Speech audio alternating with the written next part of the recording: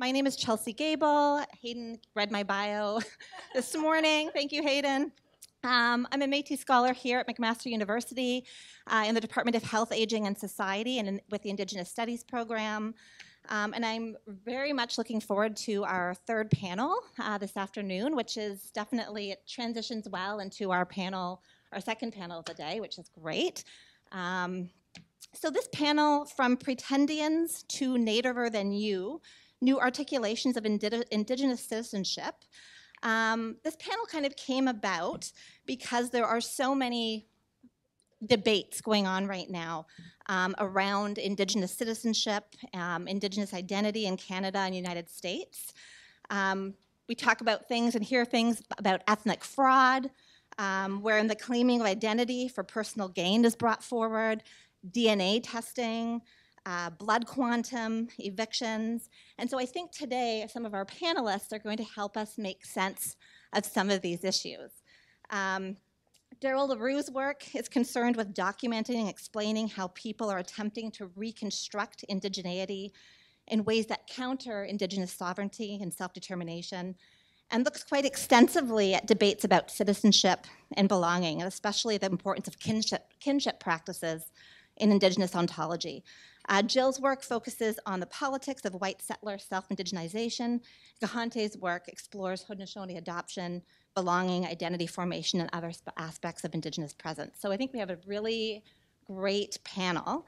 Some of the questions that our panelists are going to be answering this afternoon or speaking to talks about what are some of the contemporary terms of Indigenous membership, identity, and belonging. What are communities doing, or what are they trying to do to take control of their citizenship, identities, and what does this look like? And hopefully we can have some conversations and discussions about some creative and innovative ideas and solutions to some of these questions. So I'm going to read your bios. They're not too long. So I'll start with Dr. Jill Doerfler. White Earth Anishinaabe, is an associate professor and the department head of American Indian Studies at the University of Minnesota, Duluth.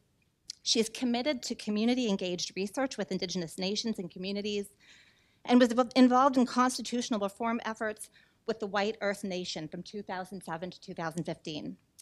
Her book, Those Who Belong, Identity, Family, Blood, and Citizenship Among the White Earth Anishinaabe, examines Anishinaabe resistance to racialization and the complex issues surrounding tribal citizenship and identity. Dr. Kahente Horn-Miller, she walks ahead, Mohawk assistant professor in the School of Indigenous and Canadian Studies and co-director of the Center for Indigenous Research, Culture, Language, and Education at Carleton University. Her community-based research involves bringing new life to old traditions. Academics for her is about putting Indigenous theories into practice. Through her work, she challenges others to learn about themselves as human beings, fostering relationships between Indigenous and non-Indigenous peoples that go beyond the written word, the classroom, and the research setting to reconnect us to the realities of reinvigorating Indigenous traditions in the modern world. And finally, Dr. Darryl Leroux was born in Sudbury to French-Canadian parents.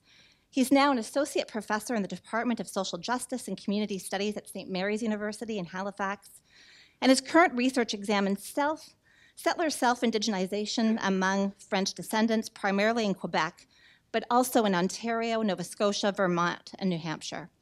He's completing a book manuscript tentatively titled Hyperdescendant in an Age of Reconciliation, which I believe he's going to touch on a little bit today, that provides a detailed account of the phenomenon of French descendants becoming Aboriginal between 2004 and 2017. So very much looking forward to this panel. I think it's going to create some interesting discussion and debate. And I think we will start, we've got our order figured out, and we'll start with Dr. Jill Doerfler. So thanks very much.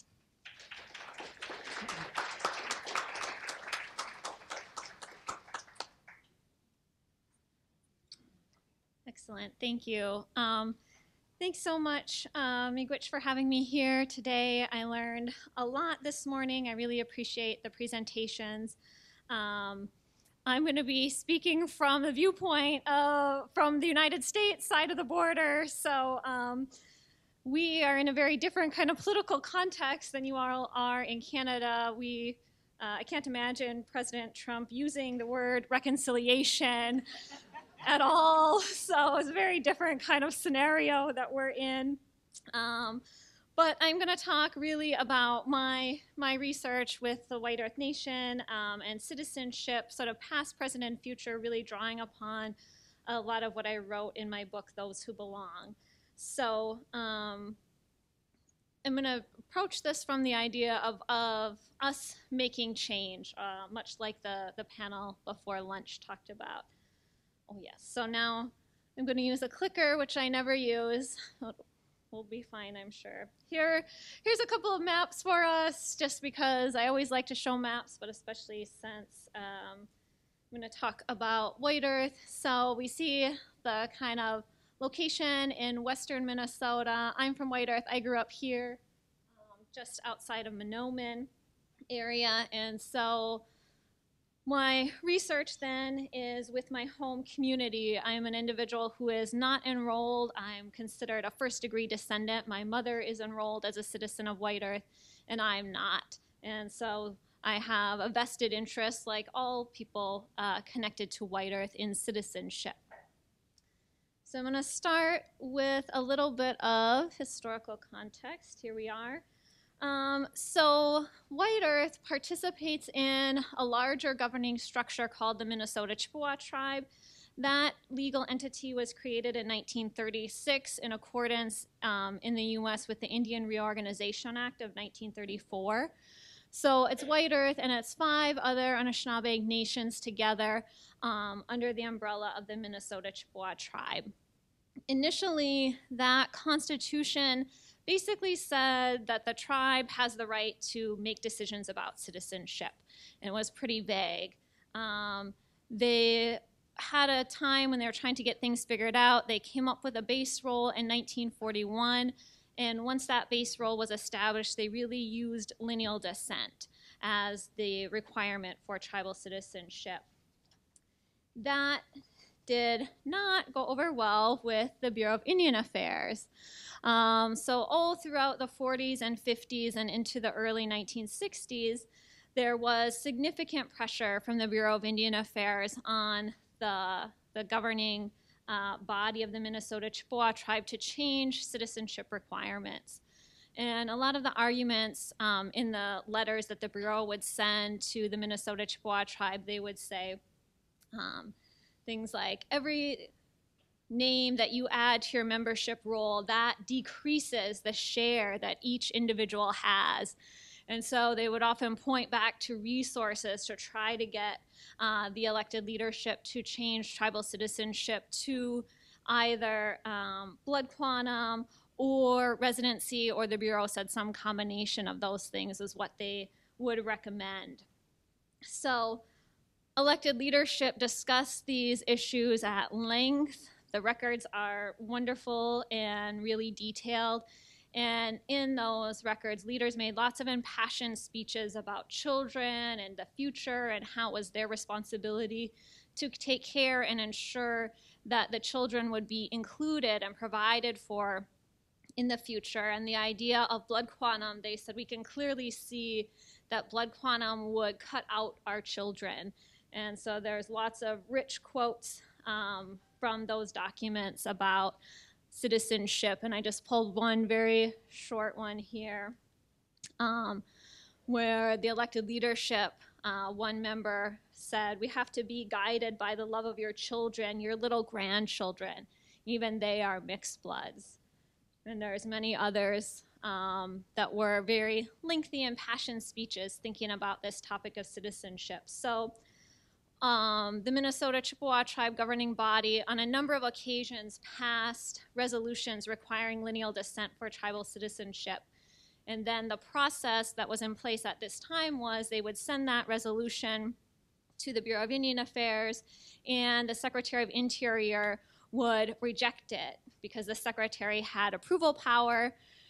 And the Secretary would say, that's all well and good, but you really don't know what you're doing. You're making a grave mistake. You don't understand the consequences of these things, and would reject that. and send it back for further consideration. And one time, even the Indian agent says, you know, they've really deliberated on these matters. This is what they want. And the Bureau just wasn't having it. And so then basically 1961, the elected leadership of the Minnesota Chippewa tribe reluctantly agrees and passes a blood quantum requirement for citizenship. It's 1/4 Minnesota Chippewa tribe blood. And so they're sort of melding then what they see as the blood of each of those 6 participating entities as the requirement.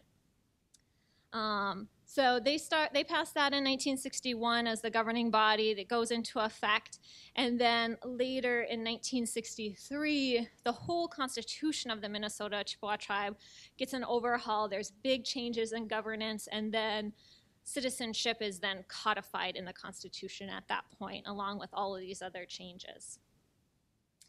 So this has then had a lasting impact, and I'm going to rapidly fast forward in time now to the more contemporary era. So the elected leadership was exactly right in the 1940s and 50s when they said, if we implement this, it's going to have a huge impact on the next generations, and it has. We know at White Earth, for example, our population has peaked and has been declining over the last number of years, in part due to that citizenship requirement of the 1/4 MCT blood. And so Chairwoman Irma Visner was elected in part on a platform of reform. And so she, in her 2007 State of the Nation address, talked about that White Earth needed constitutional reform, and she noted separation of powers and enrollment being 2 primary issues that needed to be addressed. And she also committed in her speech that day and in many of her campaign promises that ultimately the people of White Earth would vote on these issues, that this wouldn't be a decision made by leadership alone, that the people would participate and ultimately the people would decide. And here is a little bit convoluted as well, because now we're shifting to White Earth only. I'll just say in brief that there had been, at various points, efforts for change at the Minnesota Chippewa tribe level, and that just wasn't possible, it wasn't happening, and so Chairwoman Visner decided to just move ahead with the idea of a constitution just for White Earth, and then think about the relationship with the Minnesota Chippewa tribe sort of after. And I can answer questions about that later. So, pushing ahead, then the chairwoman said we will have a constitutional convention process. She called for volunteers to be a part of that process. And we held 4 constitutional conventions from 2007 to 2009. It was an open public process, but the participation was not what we would like to see.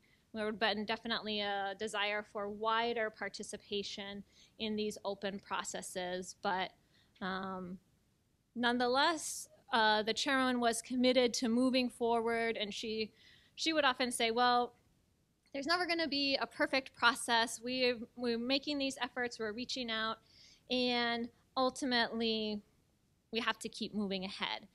So at these conventions, there was a wide range of issues discussed. Citizenship was definitely among the more heated topics.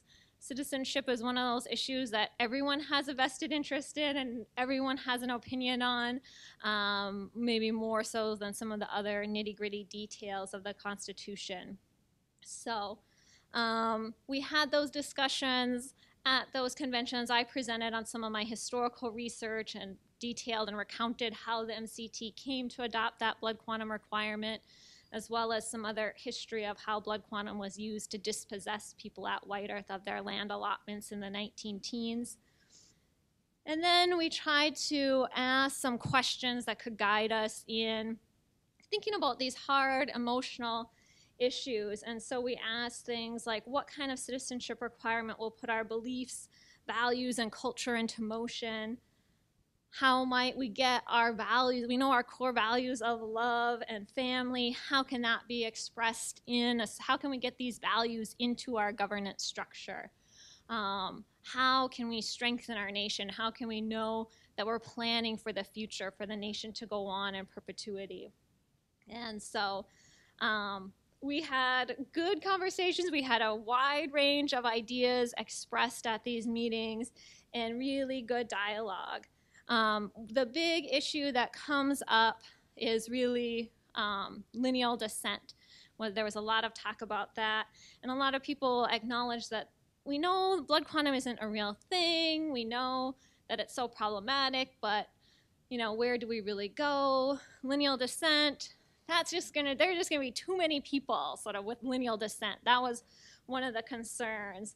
Much like the Bureau of Indian Affairs had been saying to the Minnesota Chippewa tribe in the 1940s, interestingly, we had some White Earth people who were articulating the very same viewpoints as the Bureau had been pushing in the 1940s. They were articulating those arguments in the early 2000s. So from the historical perspective, that was sort of interesting.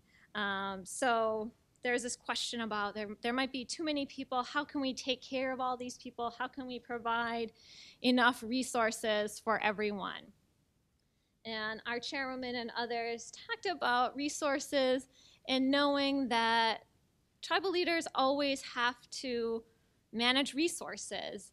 In some ways, there'll never be enough, but in some ways, there's also always enough as long as it's managed. And so we also talked about reciprocity when it comes to services. So what about what we know that as an Anishinaabe, we all have gifts. So what can you contribute back? How can we create a system where people can maybe volunteer or participate in some other way? Also, of course, with resources or access to programs, there's always qualifications. There may be income, residency, age, anything like that may be a part of a way to kind of decide how resources should be allocated. Thinking about priorities, the example here, thinking about maybe scholarships, how could those be regulated? Well, maybe there has to be an income level, maybe there has to be a kind of GPA level, maybe we want to prioritize people who are willing to major or minor in a specific area. All of these types of things were kind of discussed as possibilities in thinking about citizenship in relation to resources. Ultimately, as we moved forward to think about the writing phase, I was working with Gerald Visner, and he said, we really need to have two distinct clauses when it comes to citizenship. We need to, as much as possible, parse out the idea of entitlements from the idea of citizenship. And so ultimately, that's what we did, was two clauses. The first relates to lineal descent. Ultimately, all the tribal delegates who participated in the convention process voted for lineal descent. And so then we moved forward with that. So moving back to that pre-1961 kind of style that we had in place, the language here establishes that it's not automatic conferral. There has to be a process for application for citizenship. What we like about that is the individual autonomy that recognizes, as well as the family decision-making process. And so that provides for that. And then we have the second article, which then deals with services and entitlements. So the idea here is that services and entitlements that are provided to the citizens will be regulated in a host of ways. And so we kind of listed everything here. Sometimes White Earth might be accepting state dollars for a program. They have to follow state regulations. They might be accepting federal dollars. They will follow federal regulations. White Earth might be spending its own money. It might create its own qualifications and regulations. And so we worked that into this clause here. Then political waters turn slowly. We move forward in 2013 with a vote on the Constitution. And we get 80% of people who vote in the Constitution vote in favor. And it was interesting because even though I think a lot of people would have articulated citizenship as one of the most controversial issues, I think it was also one of the issues when I would talk to people that motivated them to vote because they wanted their grandchildren or they wanted their children to be a part of the tribe. They wanted to see that continuance. And so even though sometimes it's pegged as controversial, I actually think by and large it's not. It's that there's a smaller group of very vocal people who were against it, but clearly there's a more silent kind of majority that were in favor. So at White Earth, we thought, the chairwoman said we sort of have a mandate, now we have to go forward. And instead, what happens in tribal politics is the winds of change. The Tribal Council did not adopt a transition plan after the vote on the Constitution, and they proceeded with elections under the Minnesota Chippewa tribe. And in June, so we passed the Constitution passed in November of 2013. In June of 2014, 3 new elected leaders swept into office, which is a quorum for us at White Earth, and they were not interested in implementing the Constitution or considering that at all. They decided to not allow any information about the Constitution to be published in the tribal newspaper and to enact a number of ways in which they made their opposition to the Constitution known. And so we've remained then in this kind of limbo period related to this governing document. White Earth continues to participate and govern under the Minnesota Chippewa Tribe Constitution. There is still a lot of people who want change at White Earth, and we'll be moving into an election cycle with primaries in April and elections this June. And so maybe we will see change at that time. But that's kind of the case study, I guess, of how things went at White Earth, and it's an ongoing process. It's a complicated, sticky process that we'll continue to work on. Miigwech for your time today. So this work that I'm going to share with you today is something I'm putting together for the special the special edition of Alternative that Damien Lee and I are putting together on adoption and Indigenous legal citizenship orders. And it actually stems from my previous work on what does participatory democracy look like, where I examined the community decision-making process at Kahnawake, where we use consensual decision-making. So the working title I've chosen is How Did Adoption Become a Dirty Word? Indigenous Citizenship Orders as Irreconcilable Spaces of Aboriginality. So that's a working title. It'll probably change. But we know that citizenship and identity has been something at the forefront of our imaginations since contact. We've been weakened by this struggle that we find ourselves in, and it's distanced us from the real issues at hand, and it's refocused our attention elsewhere. And so in this struggle for access to resources which are lessening and lessening, identity and belonging then are intertwined with issues like governance and self-determination.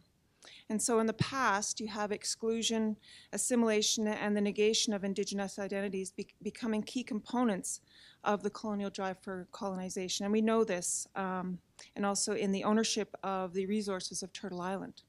So the identity question then also centers in the conflict between official categories as we move forward and those that relate directly to the culture and traditions of the people in question.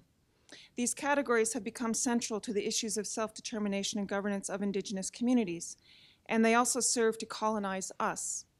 Audra Simpson, in her work Mohawk Interruptus, describes it as a calculus of predicaments, which includes the math, the clans, the mess, the misrecognitions, the confusion, and the clarity.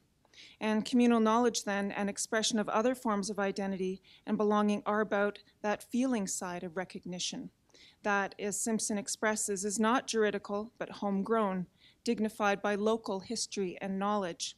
And she characterizes them as refusals that tell us something about how we embed our representations and notions of sovereignty and nationhood that move us away from status forms of recognition.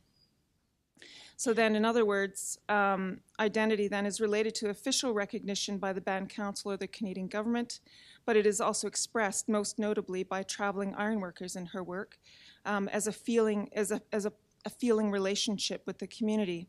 And so identity and belonging then are narrated as much as they are recognized by non-Mohawk legal orders. But unfortunately, they have less weight than those officially identified by Canada. So as her reflections illustrate, citizenship for Kahnawake Rono is more an expression of inherent law that conflicts with official membership under the rules implemented by the Mohawk Council of Kahnawake.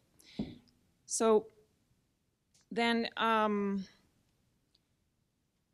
it's in academic discussions then we have very different understandings of Indigenous citizenship and belonging.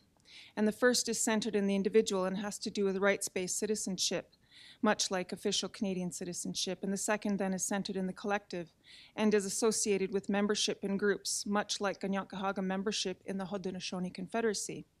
So the latter, Kanien'kehá:ka membership in the Confederacy, then is derived from historical consciousness of political membership within an autonomous confederacy. And though it is touched on by Simpson, its significance is not taken far enough. So this work then that I'm doing frames most especially Haudenosaunee adoption, belonging, identity, formation, and other aspects of Indigenous presence within David Garneau's conception of reconcilable spaces of Aboriginality, where he describes these as Indigenous intellectual spaces that exist apart from a non-Indigenous gaze and interlocution. They are gatherings, conversations, email exchanges where indigeneity is performed apart from a settler audience. Not a show, simply an expression and a celebration of continuity without witnessing by people who are not equal performers. I extend this idea to include Indigenous legal orders like the Gaianartigoa, the Great Law of Peace, customary adoption practices, and the Haudenosaunee consensual decision-making governance process that is part of the community decision-making process at Kahnawake, all of which have relevance in this context then. So he clarifies then how these irreconcilable spaces of Aboriginality are, in that he describes them as primary sites of resistance where there occurs perpetual active refusal of complete engagement, where one speaks with in one's own way, refuses translation and full explanations, where trade goods are created that imitate core culture without violating it, and where one is not merely a native informant. But what happens when these spaces become public spaces? In the age of Facebook, Twitter, and Snapchat, we are seeing the emergence of an online environment that invites critical commentary and lateral violence by our own community members. Not only do we have to contend with the Indian Act policies, we are now having to engage with the World Wide Web observers who witness and comment on the dysfunction in our communities wrought by these policies. The process of revising the Kahnawake law and membership becomes then an important example of what happens when irreconcilable spaces of Aboriginality become public. Key in this is the shift then in the definition of adoption as the Kahnawake membership law was revised. And it signals clearly the point that is being made here, that Indigenous legal orders and citizenship practices must remain outside the Indian Act to be effective and ensure our survival as peoples. So the Kahnawake decision-making process, as I mentioned, I wrote about in the last paper, was designed and implemented in Kahnawake as a way to address the community's desire for more participation in decision-making. Its purpose was to teach the community how to think like a community again. And this is key for any Indigenous legal tradition to be effective. Participant engagement requires community-oriented thinking. The CDMP is comprised of many steps and includes multiple opportunities for community engagement. This process of building consensus is about ensuring all present have a voice in the changes to the laws. In these discussions, only registered community members can participate. And it is a radical shift away from the Indian Act process where laws were made in Ottawa and handed to the elected chief and band council for implementation. The CDMP then was meant to be a space where we enacted self-determination. It was to be a way that incorporated our own traditions and brought them forward into the 21st century. In some ways, the CDMP could be seen as a move towards being an irreconcilable space of Aboriginality. In these spaces, Garneau describes participants engage in continuous negotiations around things like identity and belonging. The codes, he says, are different than in the mainstream. We are different in these spaces. When people gather as a people, they act not only as individuals, but also as part of the group, differently than what they are when they perform themselves for the dominant other. This is what the intent was behind the CDMP, to provide a distinctly Haudenosaunee space for negotiation around the criteria for membership in the community, to enable community members to participate in and enact Indigenous legal orders in an Indigenous legal space. But this hasn't worked, despite the fact that these irreconcilable spaces of Aboriginality are meant to be sites of epistemological debate. This one isn't a safe space where one can simply be who they are or celebrate our continuity and exchange ideas, beliefs, and find solutions. So in the fall of 2016, revisions were made to the Kahnawake law on membership that pertain to adoption.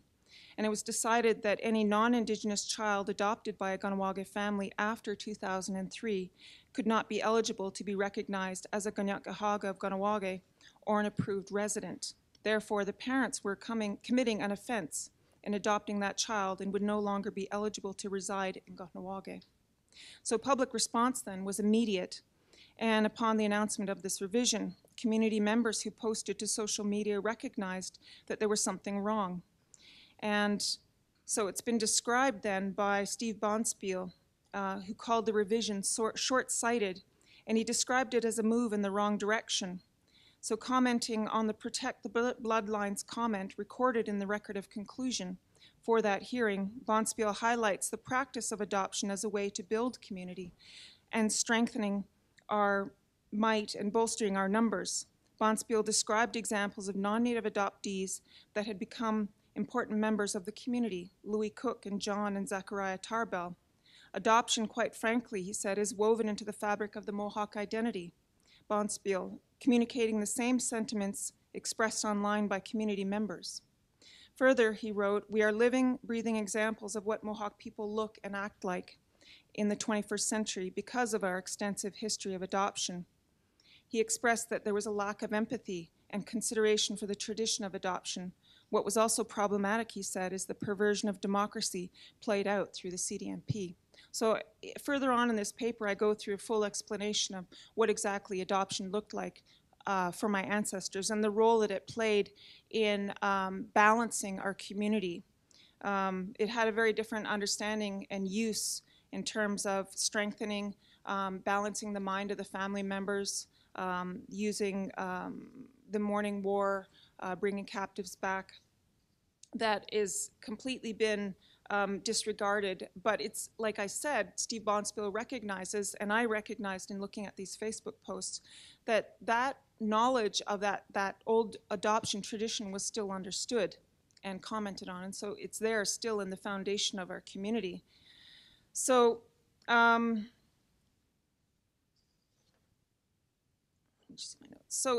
going to go back now and give you an understanding then of how we came to be in this position. So it sets the foundation for understanding, well, why would adoption become a dirty word? Why would it become something that is against the law, essentially? So in 1981, a moratorium on membership was presented to the community.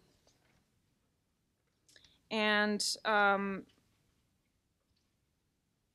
about outmarriage of people from Kahnawake to non-Indigenous peoples. In 1985, the Canadian government announced that Indian communities should make their own law on membership, or federal laws would be applied. So the membership then is a fundamental issue of self-government, as it determines who is entitled to the rights, benefits, and corresponding responsibilities of governments. Membership in Aboriginal communities in governments also has implications for provincial and national citizenship and for relationships with local governments and other Aboriginal governments. So essentially it was an ultimatum that was given to the community from 1986 to 1988. So develop a law or else. And in 1996, through community consultation, with limited involvement of actual community members, it showed that there were 3 perspectives on membership, ranging from inclusionary to exclusionary practices. It also indicated the need to identify and include traditional values. What did that mean, though, in the formation of a membership law? So then the communal law on membership was drafted in 96, and it was based on community consultations then that asked for a more inclusionary approach to membership, and it introduced the non-member residency and native lineage with 2 Mohawk grandparents as the dominant criterion for membership, in effect removing the blood quantum as the prevailing criterion. So it also determined that a Mohawk never loses rights. So consultations also identified basic membership principles and a custom code on membership. And so at the same time, community members also protested the removal of the 50% blood quantum criterion and the 1981 moratorium on mixed marriages. So you can see there's a lot of turmoil that has under a lot of opposing views that have gone on throughout as we've tried to figure out this identity question in our community. So in 1998, the elders of Kahnawake wrote the Declaration on Kanien'kehá:ka membership of Kahnawake, and it was signed by 21 elders who recommended the implementation of an elders' council for decision-making on applications for membership made under this custom code. They did not support blood quantum as the criterion and added knowledge of Kanien'kehá:ka lineage of 3 generations, respect for Mother Earth, and traditional clan affiliation, and the conditions for marrying out were kept. The final custom code on membership was released to the community through a feedback process. So it was passed in 1999 by the Mohawk Council of Kahnawake. Then we moved to 2003, where the code again is revised, and this is the one that it spurred me into action, into trying to understand this, because I was a graduate student at the time, trying to figure this out. Why was my community in such turmoil? What was going on? And I wanted to understand it. So it said that this 2003 law is about respecting the collective right to determine our own membership. And according to Kahnawake laws, only individuals on the Kanien'kehá:ka registry are entitled to receive services and benefits, such as land allotments, residency, water and sewer, the ability to vote, and own and operate a business. Status cards are only issued from the membership department to members on the Kanien'kehá:ka registry, and individuals who are on the INAC registry and not on the Kanien'kehá:ka registry are not entitled to these same services. So it was seen to be very problematic, and in a review of the law conducted in 2007, it was described as a law developed with the intent to focus less on blood quantum and address eligibility of those who could be members or reside in the community, with the emphasis on rebuilding ancestry and family ties. It was meant to encapsulate perceived positive thinking that would develop our community for the future and adjust to our changing needs. In this, the law was to provide for a registrar who administered the registry and the non-member residency list.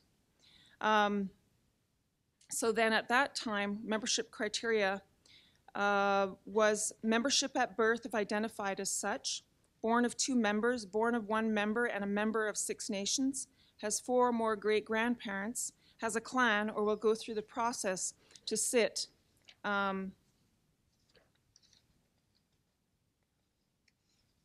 the clan.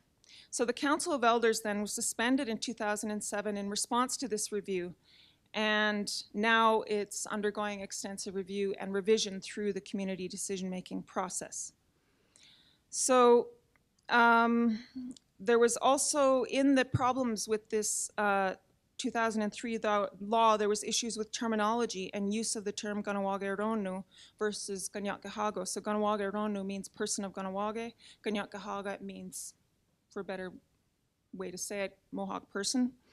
Kahnawake then the law was meant to deal with membership in the community where the term Kahnawake would apply. The law cites Kanien'kehá:ka, which implies we are dealing with a member of the Mohawk Nation, which spans 8 communities located throughout Ontario, Quebec, and New York State. And it's seen that these 2 terms could not be reconciled within one individual. You can see the problems here. There's confusion, there's the terminologies is problematic, and additionally, adopted people would no longer be considered Ganyakahaga by blood, but Ganawagarono. And one of the major recommendations to come out of this report after it was suspended was a complete rework of the law to address the internal factors, terminologies, as well as the processes meant to administer the law. So then there was a review done of the Council of Elders, which is the group that was meant to adjudicate the law. And it was found that there was a lack of accountability on the part of the Council of Elders. There were members who didn't respect the fundamental human rights of individuals and didn't work in accordance with natural justice, which was not clarified in the law or the report. There was also a lack of compassion and transparency. This is actually what was said. With regards to the functioning of the Council of Elders, the lack of clarity in the roles of the committee and membership staff had a role to play in confusing who is supposed to do what. With a high turnover of members, a lack of ability to resolve and manage conflict, it was felt that the committee and the law were out of alignment. So what we witnessed then, after it was implemented, was that it was creating divisions within families, and this is where I entered, where individual family members' backgrounds and history were called into question, and personal opinions of family members were taken into consideration, and in some instances, there were oppositional views in one family alone. The impacts on families are long-lasting, and this was stated concern for children who hear the discussions taking place in families and may direct negative derogatory behavior at other children and their families. So the Council of Elders then was tasked originally with implementing a law that was incomplete, which allowed for subjective interpretation and adjudication of applicants. In a letter made public in the Eastern Door, Wadjo Montour published his reasons for resigning from the Council of Elders. He said it relates to the dysfunction that was endemic to the law and adjudication process. He wrote of the arbitrary decisions made where they had to realize one great-grandparent is non-Ganyakahaga simply because a non-native name appears on the lineage chart. Montour called this discriminatory and unfair, and he wrote, "This happens because if one of the great-grandparents being looked at as a woman, and this woman's father was non-native, the non-native name appears on the lineage chart, causing her to be discredited and is then not counted. On the other hand, if one of the great-grandparents being looked at as a man, and this man's mother was non-native, the non-native name does not appear on the lineage chart, causing him to receive full credit, and then it is counted." Montour's letter illustrates that this law and the process was not achieving its stated purpose and doing more harm than good. So we see then through the illustration of this legislation, the various legislation, the evolutions that it's gone through, it is clear there is a genuine community concern for the preservation of our identity, whatever that means. The Kahnawake membership list is maintained separately and governed by membership criteria determined by the community, whereas and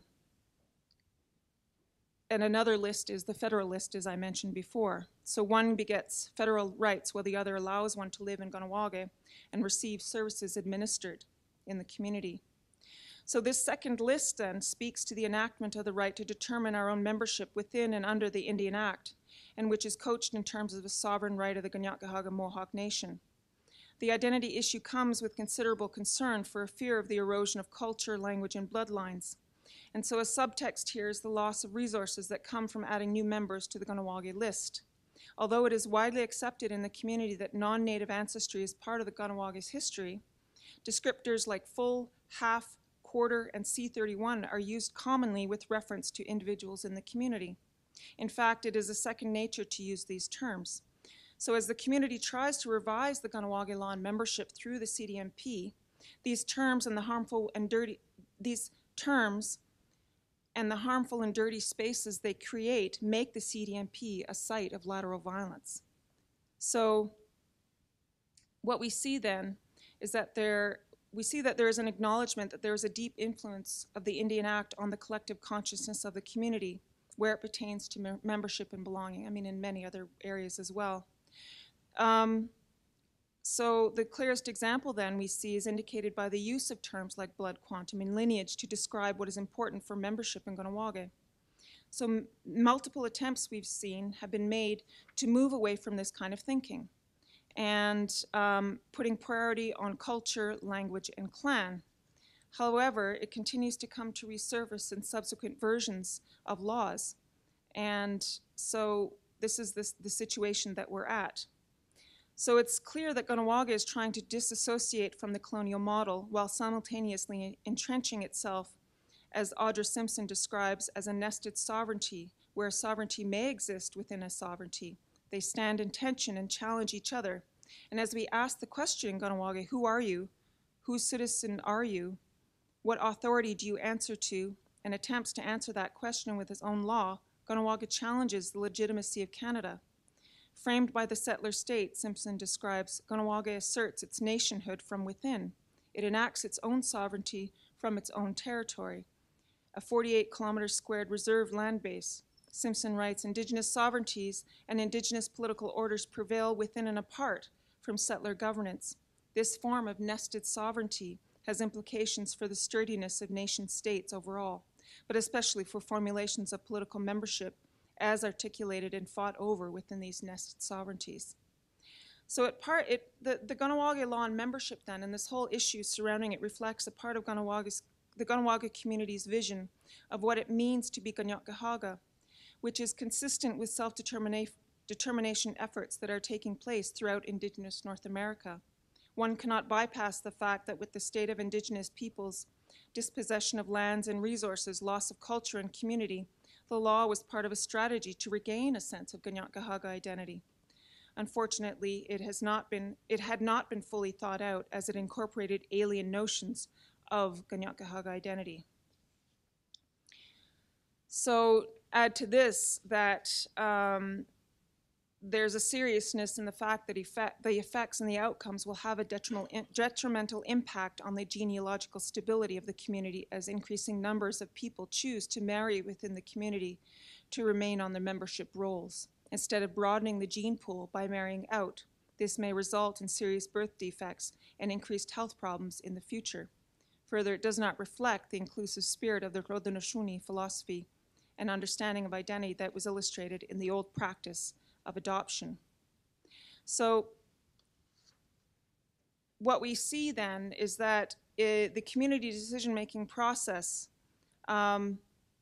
when we were discussing membership informally in the community, the word adoption got bandied about with reference to how membership in the community was determined a long time ago. And those who use it are trying to make the point that there was another way of doing things, but never fully articulate what exactly that means and how it worked. And this was seen more recently in 2016, like I mentioned earlier, when that amendment was made. So the ongoing public dialogue at the time of the original implementation, leading up to the revisions being made to the law, which is, it's still under revision 5 years later. Right now, on the 20th, they're going to be going to have a community decision-making. They're going in through the process to determine exactly what a great-grandparent means. So you can see that it's been a slow process. Community members don't feel safe in going to these meetings. Sometimes there's 40 people, sometimes there's 5. And in my community, there's anywhere from 7,000 to 9,000 people coming and going. So that's a very small number of people who are there determining the future of our community. And so when I think about David Garneau's conception of Aboriginal sites, of Indigenous citizenship orders as irreconcilable spaces of Aboriginality, the community decision-making process was meant to be that. It was meant to move in that direction. But through the infusion or through the lasting impacts from the Indian Act system, also in the mindset, not only within the community and the policies that are in place or the system that's in place there, but also within the mindset of our people, it's hard to fit a square peg into a round hole where we're left trying to enact Indigenous legal orders in a system that is not meant to allow for that. And so you have this idea that using consensual decision-making, using our traditional ways, our Indigenous legal citizenship order, our way of doing things, doesn't fit. And so it's become a public site, and so I'm questioning. I question that. So it's a case study, essentially. Thank you. Hi, those were both great presentations. You'll see here that I'm coming from a very different angle. So I'm Darryl, and I want to thank the organizers. So far I've learned a lot. It's been a great conference up until now, and I especially want to thank Valerie O'Brien, who did an amazing job putting everything together and staying in constant contact. And my flight was canceled yesterday, and I didn't know what was going to happen, and somehow she called me. I don't even know how she found out, and here I am. So thank you. That was wicked. So for the past couple years now, I've been studying my people, French Canadians, French Quebecois, Acadians. I'm related to all of them.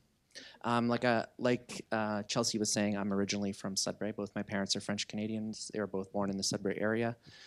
And what I've been looking at specifically are is the history of genealogy in part, but particularly the ways in which French descendants, so I'm going to call those who are related to the earliest French colonizers, French descendants, because those people aren't just in Quebec, they're not just in Ontario, they're not just in Nova Scotia, New Brunswick, some are in Vermont, New Hampshire, Illinois, Louisiana, etc. So this applies to all of those in different ways, as we'll see shortly. So I've been studying the genealogical field, which is very common among French descendants. It's there's really a lot of infrastructure. You can basically trace most, if not all, of your ancestors to the early 1600s using online databases, which I did as part of my study. I found 2,500 ancestors that I'm directly related to going back to 1621. And like I said, it just takes time. You have to be willing to sit down and fill in all this information. But I have time. I was on sabbatical, and I was getting paid to do research like this, which I hope you find is useful to you in some way. So this is part of a book project that I've completed. I'm hoping will be published next year with the University of Manitoba Press, and it's called Hyperdescent in an Age of Reconciliation. I'm not really going to get into what I mean by hyperdescent. I'm going to talk about the practice itself. So I'm not really giving much of an analysis of what I'm looking at here. I'm more giving you the mechanism, how this works, as opposed to why it's happening. All right, so what I started by doing was studying online genealogy forums. So some of you may be familiar with Kim Tallbear's work. She wrote a book called Native American DNA. And in that book, that's part of what she did. So she went on listservs, particularly listservs where people were using what's called genetic genealogy, so DNA ancestry testing, and trying to discover, and you've probably seen commercials about this, whether it's on TV, sometimes on YouTube, oh my God, I'm 2% Native American. I never knew, or whatever the case is. So Kim has talked about that, and she's studied these online forums. So I kind of take off from where Kim's coming from in a way by studying online genealogy forums, some of which are related to DNA or genes, most of which are related to blood in the sense of ancestral connections. So I study 3 in French, 2 in English. They're all related to French descendants who are searching for Indigenous ancestors. Okay, so whether it's in French or in English, like I was saying, mostly in English, it's groups of people who are in in New England, but also in some cases in Ontario. And what I found is there's 3 different ways, so 3 different mechanisms, if you will, where French descendants are claiming to be Indigenous today. So if you're unaware of this, before I get into those mechanisms, there's a quite large movement currently going on in Ontario, Quebec, and the East Coast, where French descendants like myself are taking a long ago ancestor and now claiming to be Indigenous, usually in the form of a quote-unquote Eastern Métis identity, but for the purpose of the Algonquins of Ontario Agreement, which Russ has written about, also for an Algonquin identity as part of that treaty process, which I can talk more about later, and in New England, Vermont, New Hampshire, as part of an Abenaki identity. Okay, so yes, so there's this movement going on. If you look at the census records, for instance, between 2001 and 2016, anywhere from triple, quadruple, or 5 times the number of people who are identifying as Métis in those provinces. that I mentioned, particularly Quebec, Nova Scotia, New Brunswick, it's increased 3 to 5 times in those provinces. Okay, so if we take the example of Nova Scotia, and I know there's a couple people from Nova Scotia, from Mi'kma'ki here, where I generally live. Generally because I'm on sabbatical and I'm not living there now. But we see that between 1996, so in 1996 in Nova Scotia, there are 830 people who are saying they're Métis in the census. In 2016, there's 23,300. Okay, so it's gone up more than 25 times. You see that there's a short, not a short, that's the wrong word, a smaller increase that happens between the 1996 and 2001 census. That's after the Marshall decision, where the Mi'kmaq were recognized as having inherent rights, particularly harvesting fish, and that came a whole, maybe some of you have seen the Alana Sobasmawan film, Is the Crown at War with Us? Where Escanabadich, the community of Escanabadich, Burnt Church, basically is under attack by a lot of Acadian folks, burning docks, ramming boats, and also the RCMP. Many of those people start calling themselves Métis because they see an opportunity to have access to certain Aboriginal rights. So this happens on the East Coast, but it's happening more and more in Quebec in particular. So in Quebec now, in the 2016 census, there's over 69,000 people who call themselves Métis. And in the 2001 census, there were 15,000. So again, you see quite a large increase. Along with this, and I have a database that I've put together. I'm more than happy to share the link with you. It's available on Google Drive, where I've documented all of the organizations on the East that recognize, quote unquote, are advocating for Eastern Métis people. And what that takes is basically proof of any Indigenous ancestor at any point in time. But I'll complicate that a bit in a second because some of those Indigenous ancestors are made up. So I'm just talking about a phenomenon. All of these political organizations, literally dozens of them, now claiming that they're representing Eastern Métis. These spikes in the census in terms of self-identification. So there's all kinds of different sort of levels of proof. Of course, there's all kinds of court cases. I just actually got an email from a friend who is a lawyer in Nova Scotia, who just looked at court cases in Nova Scotia and New Brunswick, and there are 12. 2 of which have gone to the Supreme Court, where Eastern Métis people have claimed to have hunting and fishing rights, and they've lost every single one of them. But there's all these efforts to assert Aboriginal rights in the East as a quote-unquote Métis person. And this is all done by French descendants. That doesn't mean the people speak French. This isn't me being anti-French. I'm French-Canadian, I speak French, so do my parents, et cetera, et cetera.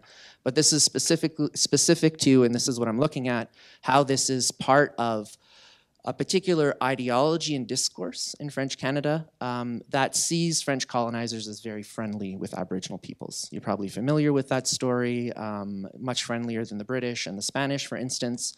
And that story also allows for these types of claims. So even if people aren't claiming an identity, oftentimes, say for in Montreal, where I'm living now, a lot of my friends have told me where white people like me will say, well, I have an ancestor in 1635 who's Indigenous, and therefore I can't be racist.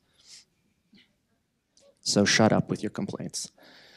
So that's partly how it gets used and mobilized. And the mic didn't like that. So much for being rhetorical. So, okay. What I'm seeing on the genealogy forums and what I'm writing about, I developed this concept of hyperdescent. Hyperdescent is primarily based on claiming a long ago ancestor. One of the things that's relatively unique, I suppose, particularly when it comes to other white settlers in what we may call Canada, is that French descendants, by a large majority, likely have an Indigenous ancestor. So that's what historical demographic research shows. It's not because there were many, many Indigenous women who married Frenchmen in the early colony. That's a complete lie. That's not true. If we look at the records, we're talking about a handful of women. It's that those women married Frenchmen early in the colony. So they had many children early in the colony, which just means you're kind of like 2 or 3 generations ahead of other people who are having children later on. So for instance, the 3 women who come up the most in the genealogy forums, I've counted the number of descendants that they have, and it's between 200,000 to 800,000 each. Okay, so those are just 3 women. So you can imagine, and I've done this calculation also in relation to which women show up in member genealogies for the different organizations. I've looked at over 5,000 member genealogies from, I think it's 5 different organizations, and it's always the same women who come up for the most part. So the same is true, obviously, of the genealogy forums. Before I did all the other stuff on the member genealogies, I'm looking at these forums and I'm starting to learn all this stuff. It was really fascinating. There's also a lot of debate. There's a lot of pushback on the forums that I wasn't expecting, which is something that actually Kim Tallbear talks about in her book. The first form of hyperdescent that I've identified, so I've identified three. This is what I'm going to present to you. The first one is lineal hyperdescent, and it's the most straightforward, the most common. It's literally, I have an Indigenous woman ancestor, because it's invariably a woman, who gets married in 1644 or 1671, and that makes me Indigenous today. Okay, so that's the most straightforward way. I did my own genealogy as part of this project. Like I said, I found 2,500 ancestors. I have the average, according to historical demographers, genealogy for French Canadians. So over 95% of my root ancestors, so ancestors basically at the time of first contact, if you will, or in the early 1600s, 95% are French. 2 to 3% are otherwise European, so a couple German, one German woman actually, several British, an Irish guy, et cetera, and just under 1% are Indigenous. Okay, so that's the average ancestry or ancestral history for French descendants. So if everybody who had one of those women as an ancestor was claiming to be Indigenous today, we're talking about over 10 million people. Okay. That's something just to put into perspective. And that's not me exaggerating, right? This is just a rough estimate. There's over 15 million French descendants in Canada and the United States, okay? So it's a lot of people. Not everyone clearly is saying they're Indigenous. Only about 200,000 are currently as part of organizations, for instance. So it's a relatively small phenomenon that has more than quadrupled in the past 10 to 15 years. If it continues to quadruple, you see what I'm getting at, right?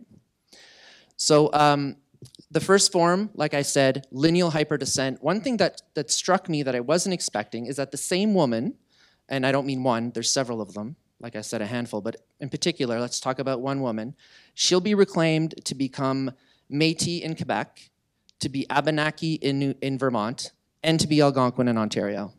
The same woman, okay? So, and in the case of the Algonquins of Ontario, the Algonquin Nation Secretariat, which has been opposed to the treaty negotiations, as far as I know, the Algonquins of Pikwakanagan, Golden Lake, who are the only federally recognized Algonquin community in Ontario, they've opposed the addition of some of these ancestors to the Algonquins of Ontario.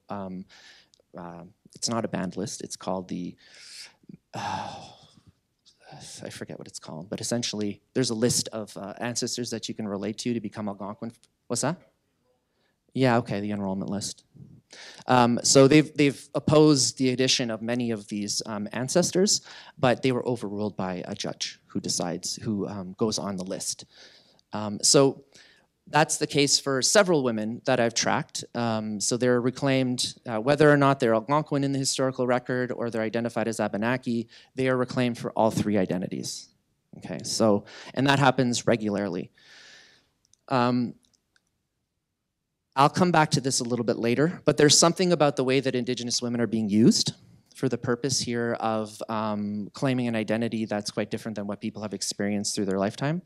And especially given that many of the organizations are started by men as hunting rights organizations that oppose Indigenous land claims, which I will get to at the end of the presentation. So we see that these women are being reclaimed for the purpose of opposing actual Indigenous people, likely their kin. So there's something very problematic in the way that these women are being recolonized and are becoming part of these white settler strategies to dispossess Indigenous people. So the second form of hyperdescent that I saw, which was the most surprising to me, again, I went into this not knowing anything about this. Okay, so this is something that I'm picking up as I'm going through the forums. I have about 500 to 600 pages of transcripts from the forums, and I'm reading them over and over again, and I'm like, wait a second, what's this, what's this? And the second form is what I call aspirational hyperdescent, and that's where a woman in the past whose background isn't really, there's not much known about her, which is not surprising considering who's writing histories at the time, and I'm talking here about European colonizing histories. They mostly focus on men, so most of the information about the men is known. But some of the French women we don't know much about where they come from, or we do, but the records are a little bit obscure, who knows? What happens in a lot of cases is that those French women are remade as Indigenous. So they're not actually Indigenous women at all. They're French women who are now being used for the purpose of calling oneself Indigenous today. So if I take an example, I did an analysis of just over 1,900 member genealogies of the Maniwaki Métis community. And I think it's 26% of the root ancestors used by those 1,900 people are women who are French. That is their sole connection, quote unquote, to being Indigenous, is a woman who has been remade as Indigenous against all available evidence. But people want to believe, right, that they're Indigenous for whatever purpose, right? Again, I'm not getting so much into the why, I'm talking about the mechanisms. So I have about a list of about 10 women. I'm related to 5 of them, once 4 times, another 3 times. Yeah, so I'm related to many of them. And in my book, I go through a case study of 4 of them to look at what stories are being told about them that justifies them being used as an Indigenous root ancestor today. And even in the face of what one would think is often used as definitive evidence, so DNA ancestry testing. So there's a way in which that can happen going back if you follow women's lines. It's called mitochondrial DNA. Again, not really going to get into it. You can trust me on that. Is it true? That's a whole other question. But even in the face of tests that show that these women are French, through DNA ancestry testing, so through scientific evidence, people will continue to assert that they were French, that they were Indigenous. Okay, so the evidence doesn't matter. What matters is that people come to the evidence wanting to confirm what they believe. And that's something that Sergey Stern points out in her work, a book called Becoming Indian, which has been very influential in me thinking about this process. And she develops the concept of race shifters, which is what I'm using to explain what's going on here. Okay, so aspirational hyperdescent, we're making up an Indigenous ancestor in the past. They generally, organizations a little bit all over, are pretty open about using those individuals from the past as root ancestors in their membership. The last one is what I call lateral hyperdescent. And all of these are obviously connected. Someone asked me the other day, how is that not this type? And I'm like, well, it is in a way, but I'm just trying to offer some specificity because it looks and feels a little different. I'll give an example here. Louis Riel is inevitably the person who comes up the most often on the online genealogy forums for what I've identified as lateral hyperdescent. And this is where someone is like, oh my God, I have a Riel ancestor. There's a Riel who's Métis. I'm Métis. That is not the way that genealogy works. But under these logics, what I'm calling the logic of hyperdescent, it is very much the way that genealogy works. Because one doesn't necessarily have to prove it definitively, one just has to make a claim. And as you can probably imagine, white people like myself, given this whole discourse of reconciliation, don't want to be telling anyone who's claiming that they're Indigenous that they're not Indigenous, right? Because inevitably, and this has happened to me through my research, we get called racist. And that stings. So that's lateral hyperdescent. I've given one example, Riel, but I found several others in my research. Now, I just wanted to present hyperdescent as the logic, if you will, and I'm more than happy to answer some questions about it. And I want to be clear because this is something that I think people in passing have heard about some of what I'm doing, and they obviously this is a very complex matter, and I want to be clear that what my research is about white people. Okay, and it's about the boundaries of whiteness and of white supremacy, really, which you'll see in a second. I saw it, thanks. I'm in the middle of something. It's about white people, right? Well, yeah, I remember that part. Yep. Ah, man, I shouldn't have made that joke. Oh yeah, this is not about people being dispossessed or disconnected through the Indian Act, residential schools, the 60s scoop, and even today, like forms of child abduction, whether it's foster care or imprisonment, right? This is not what my research is about. It's about literally a person, usually a woman, sometimes Indigenous, sometimes not, in the 1600s, that people are discovering through genealogy. So I just want to make that clear, okay? So, right, I researched 2 organizations. One is an organization that is in Saguenay and in Quebec. I'm not going to talk about its name, it's very long and in French, and so I'll just say the group from Saguenay, and then a group from Gaspésie. Okay, so they're both in Quebec. First of all, the group in Saguenay, what I was able to discover in researching it, so it's the first group to make a claim to having Aboriginal rights in Quebec under the Pauli decision. So the Pauli decision occurred in 2003. And basically, it was the first court decision to recognize, this is the Supreme Court, a Métis population that wasn't connected to the Red River Métis or Métis people out west. And it kind of gave a broad understanding of Métis, but it still had criteria that you have to meet. That's all I'll say about it right now, but we can talk more about it later. The important thing is that prior to this, there's a white rights movement that sort of emerges in this region, quite an active one, violent one, virulent one. Starting in 2000, 2001, that lasts till about 2004. Okay, so there's 3 major organizations that are formed, and this is all because there's land negotiations between the governments and the Innu. Okay, so this is in Innu territory.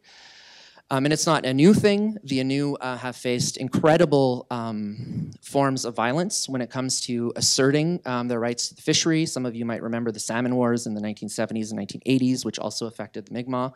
But this is not a new thing in that region. I want to make that clear.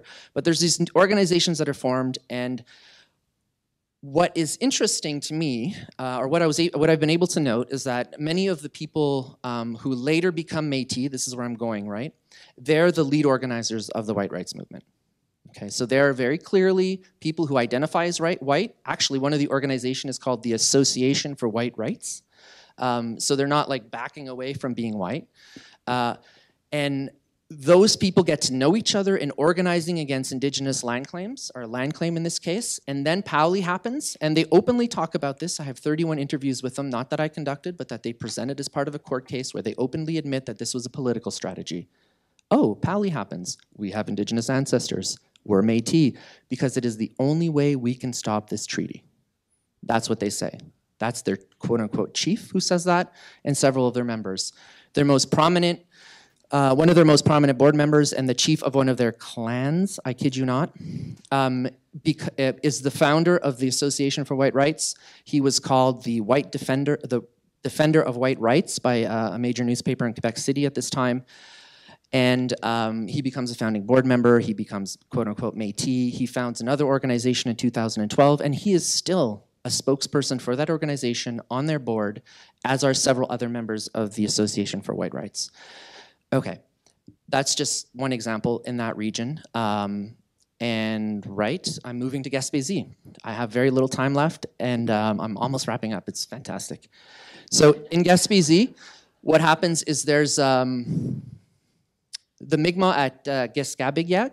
So this is a Mi'kmaq community in Quebec, sort of near the border with New Brunswick. They sign a territorial agreement. It's not a land claim, but it's a territorial agreement to run, to manage a particular territory. They're called pourvoiries in Quebec. It's like an outfitting territory, right? It's going to be quite large. The Mi'kmaq have been working on it for years. They sign an agreement, and then hunters get wind of it. Ha, surprise. A few of the hunters that hunt on that territory, and have been for only 20 years at that point, because it used to be a wildlife reserve, they organized themselves into a hunting rights association, a 9-member hunting rights association. When Pauli happens and they get wind of it, they turn themselves into a Métis organization. In the same way as happened across the river in Saguenay. 9 people end up actually bringing down the agreement. Obviously, there's other hunters in the region who are opposing it, other landowners, but those 9 people, which now has morphed into an organization with nearly 20,000 members. It is the largest self-identified Métis organization in Canada. They have nearly 20,000 members, and they started as a 9-person hunting rights organization. That agreement, much to the I don't know what to say, disappointment of the Mi'kmaq at Gaspésiac, who have been very outspoken about this, has never seen the light of day.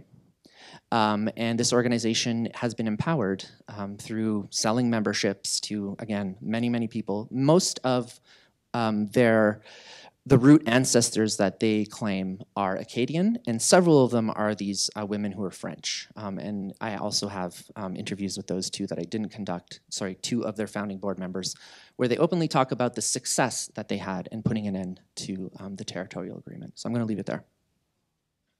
Okay, so thank you very much to all three of you. You've given us lots to think about.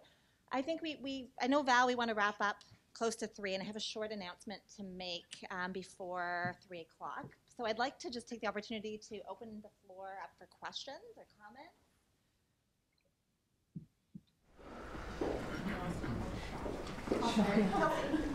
Can you hear me okay? Is this good? Okay, so thank you to everybody for your presentations. My question, I guess, is directed to Jill about White Earth. I think the White Earth constitutional referendum process is seen as a seminal constitutional process for tribal nations in the U.S.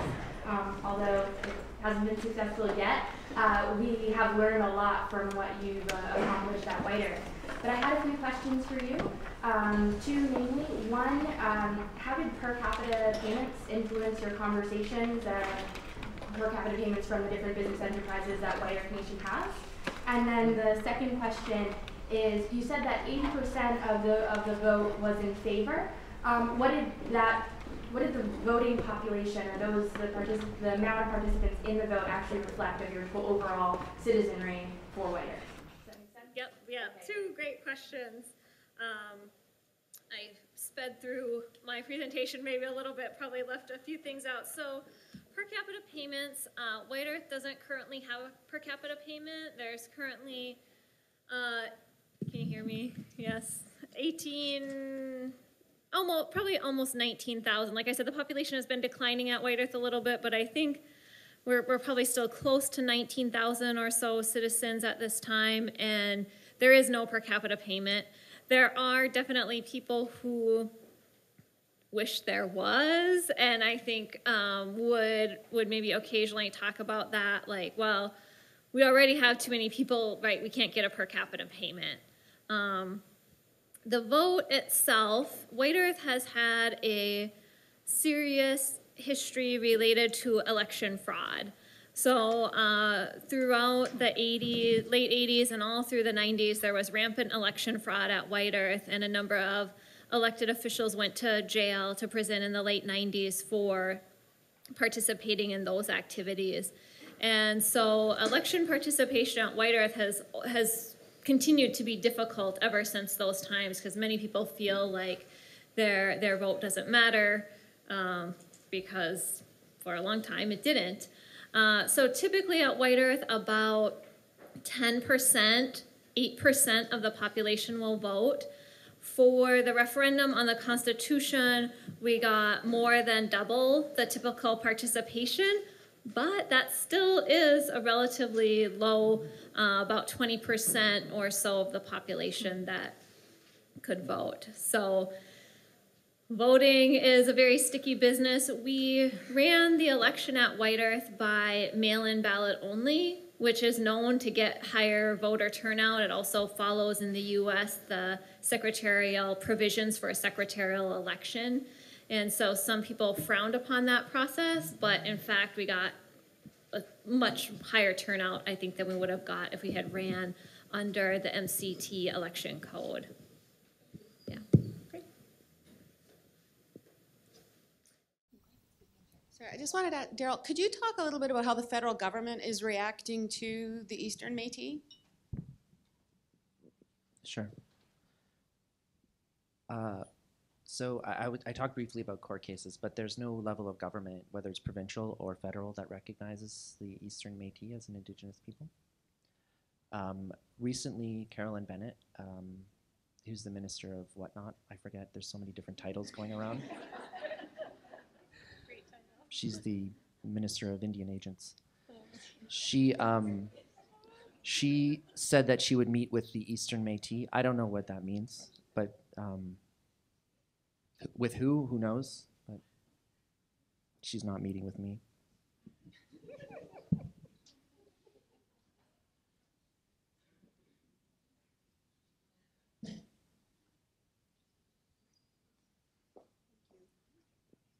So this question is for Darryl. Can you just explain a little bit more about the last example you were talking about and how that organization who claims to be Métis kind of derailed the territorial agreement? Yeah, I mean, I can. I mean, the reason that I know this is partly that I went back in the archives and I looked at newspaper articles, so interviews with people at the time. But also, this organization is currently in court. They just lost a case, but they have 3 other cases in court where they're trying to get the court to recognize them as having Section 35 Aboriginal rights as a Métis people. As part of one of those cases, one of their members, who was one of the 9 founding members, he was charged with overfishing flounder in the ocean, which is a federal offense, so he's in federal court right now. And both the current chief, I should say that in quotation marks, but President Chief, and him, they gave preliminary testimony.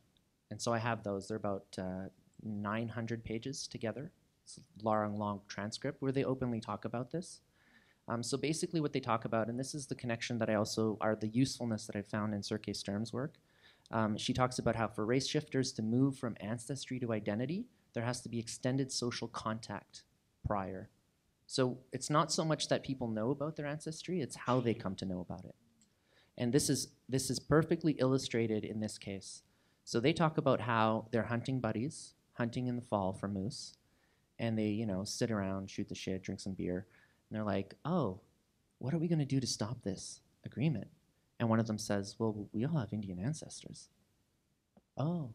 And then the next year they go, hey, did you hear about the Pali decision? This might be a way for us to stop the treaty. And that's basically how they form. Originally they had a hunting organization, but this is how they morph into a quote-unquote Métis organization. Right now they call themselves the Métis Nation of the Rising Sun. They have an English and French name because they're on the East Coast. Their chief last year said that they're making a claim to all of Eastern North America. I don't know how that works. And it's kind of funny in a way, because I can hear you laughing. But it's also like on the ground in that place, it's had very real impacts on the Mi'kmaq people, right? Who saw this project as a way to create, their leaders were talking about this is going to create 20 to 30 full-time, regular, well-paying jobs for our community members, and it's going to reconnect us to a part of our territory that you have kept us from, right? And so in my book, I show this sort of, this opposition that's occurring. And part of their discourse is a completely anti-Indigenous discourse, right? It brings up the whole tax-paying citizen thing. It brings up this fear of Indigenous people as not being civilized. I don't really want to get into that, and I don't get into the details too much in my book, but it's clear that that ideology is at the basis because they have to bring people on board. And they're bringing people on board to oppose actual Indigenous people who, by the way, they're claiming their ancestors as their kin, some of whom are French. But that's essentially what's happening. So does that answer your question a little bit more? Kind of. What exactly is it that I guess so how does that fake Métis group derail the process? Like, are they saying they're opposing to it? Absolutely. From the get-go. As soon as when they're a hunting rights organization, they oppose it, right? When they're a Métis organization, they oppose it. All of a sudden, the government's faced with the situation. What? There's an Indigenous group we didn't know about? Maybe we needed to consult them. So the group in Saguenay, they try to get an injunction. The group in Gaspésie says they're going to get an injunction because they weren't consulted. It doesn't happen, but the government says, well, this is getting pretty complex. We're going to send a negotiator because it's getting a bit heated in there. As you can imagine, there's all these displays of violence. Indigenous kids in particular are getting attacked at school. All of this stuff is happening in those regions. And so the negotiator goes and is like, well, we're going to cut back the amount of territory, and we're going to make a compromise with these upset white people. Those are our constituents. And eventually that leads to, it grows and it grows. Within a couple years, they have 3,000 members, right? And they're saying that 90% of the Gaspésie population, not including the Mi'kmaq, right? But 90% of the white population is Indigenous. That's what they're saying, are Métis. The group in Saguenay, in that region, that would be 100,000 people, a little bit more than 100,000.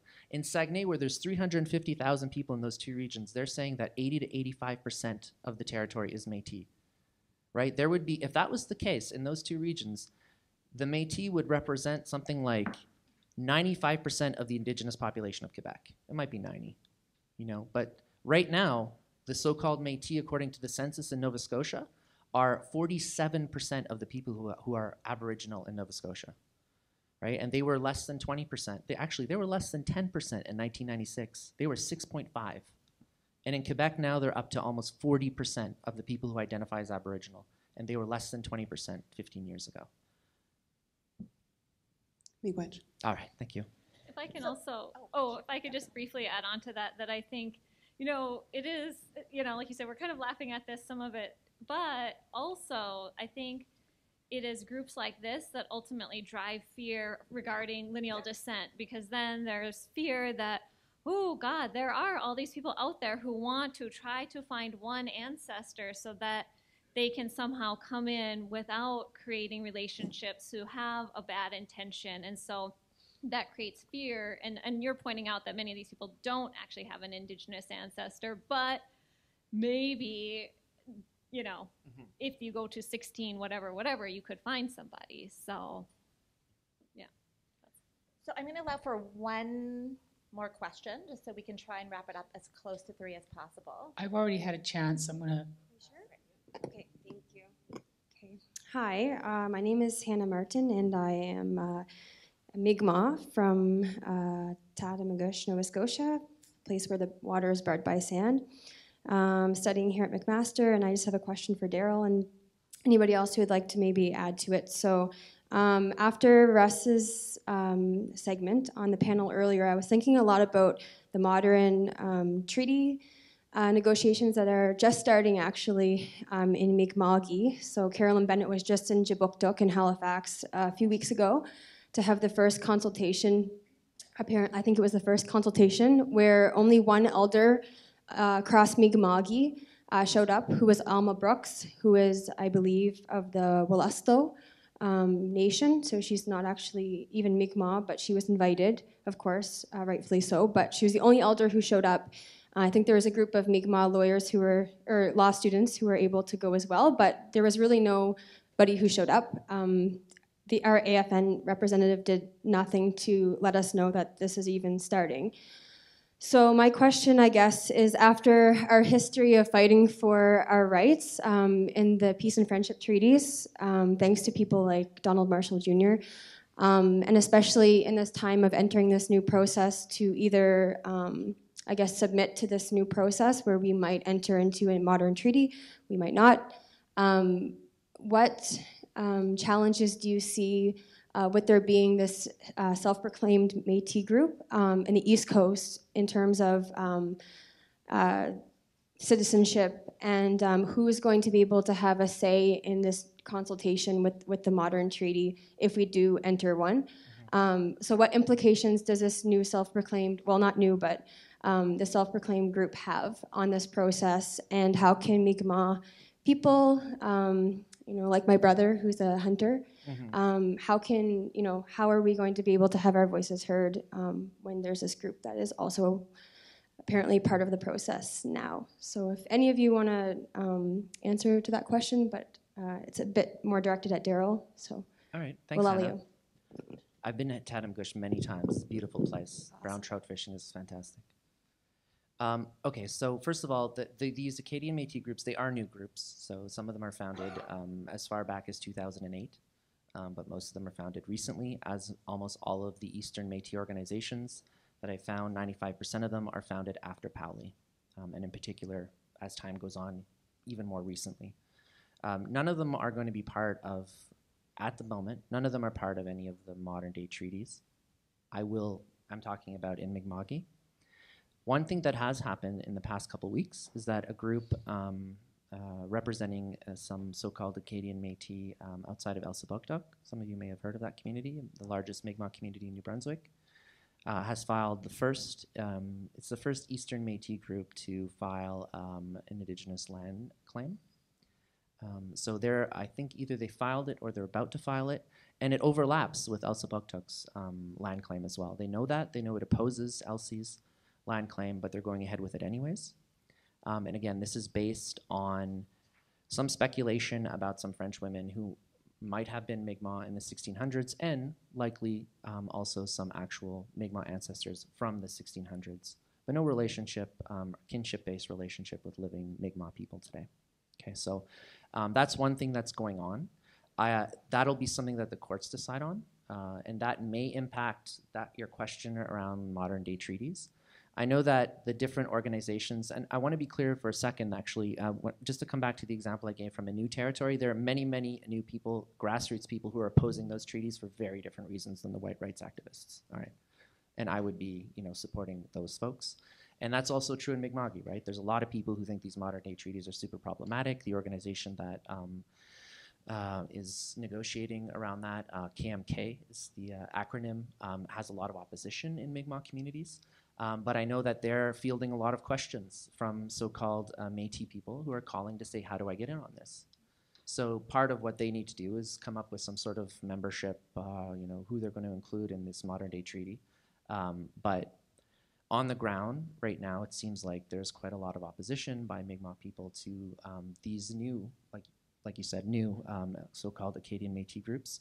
And like I pointed out to Russ earlier, who's standing up right over there, he knows a lot more about this than I do, but one of the things that happened with the Algonquins of Ontario agreement, and it's very complex and convoluted, but essentially what it came down to is an Ontario court judge decided who were the Algonquin ancestors for the basis of the modern day treaty, not Algonquin people. And that's what it came down to. And that is something you want to avoid, because it will include every single potential Indigenous ancestor of every single person out there. And that's what happened, right? It includes 12 people prior to 1680. So that a lot of people like me, French Canadians who live in Ontario, are part of this treaty, who have had no relationship with an Indigenous person, kinship-based or otherwise. Like in my family, there's no relationship with Indigenous people. I'm not even friends. You know what I mean? For centuries. I know, because some of my family members grew up next to reserves, and it was not love and compassion, and I really want to, you'd make me kin. No. That's not what was going on. And I'm not proud of that. I'm just telling you that, like, this story that's being told today that we had to hide, and that is a story that will evoke compassion on the part of other white settlers, but it's a very dangerous story that is being used to oppose Indigenous sovereignty.